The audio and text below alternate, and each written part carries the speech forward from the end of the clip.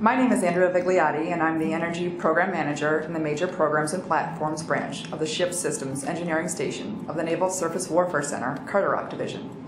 I oversee and coordinate a variety of initiatives that the Navy is working on today to improve the energy efficiency and energy security of our Navy ships.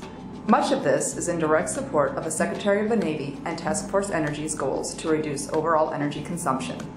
My primary project at this time is the DDG-51 Hybrid Electric Drive Proof of Concept Demonstration. This initiative installs an electric motor and associated power electronics into the existing ship framework to be used to power the ship through the water at low speeds. This has the potential to save significant fuel.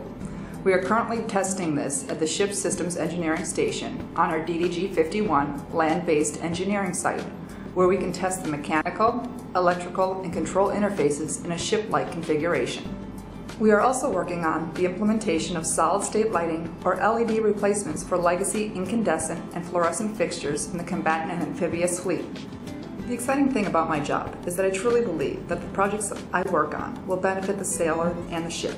It'll improve sailor quality of life and, more importantly, increase the security of the ship and the sailor by reducing the overall number of refueling operations needed at sea.